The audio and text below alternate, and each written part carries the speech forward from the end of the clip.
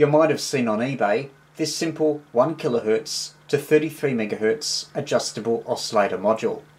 If it's stable, it could be useful for a wide variety of radio and electronic projects. And at the price, it seemed worth the gamble. There's not much on the board. There's a surface mount chip called the LTC1799. It requires about 3 to 5 volts to supply it.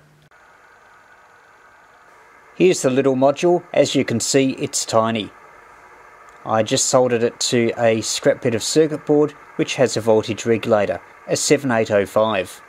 Well, the first thing you do is you don't apply reverse polarity. Here's a 7805 regulator with 12 volts applied back to front. The frequency is adjusted by the two multi-turn potentiometers, one for coarse frequency adjustment and the other for fine frequency adjustment. There are 3 band ranges, and it's the far left that I need because that covers, I think, 100 kHz to 33 MHz.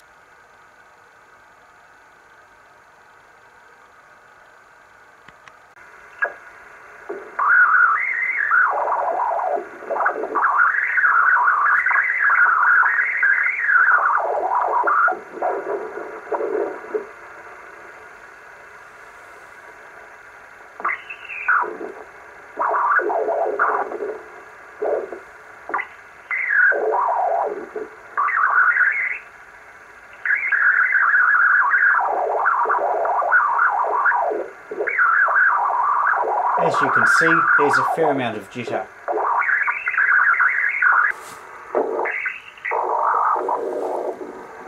And one thing you will notice is as you tune near the center frequency, there's an increase in hash.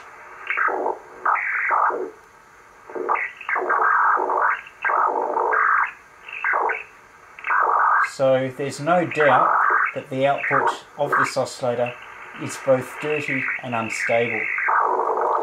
Now let's put it in AM mode.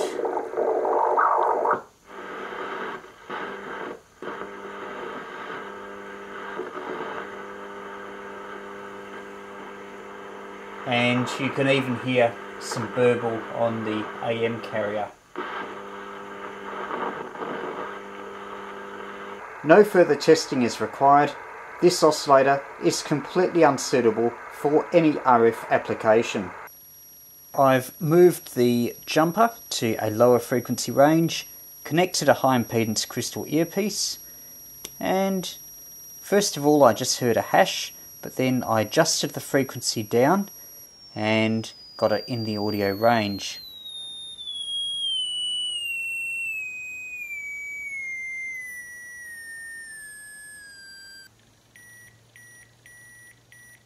I've got an 8 ohm speaker. We'll see if this thing will power that.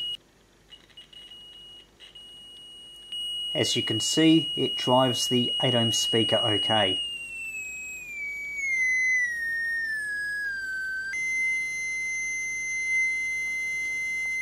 So there you have it.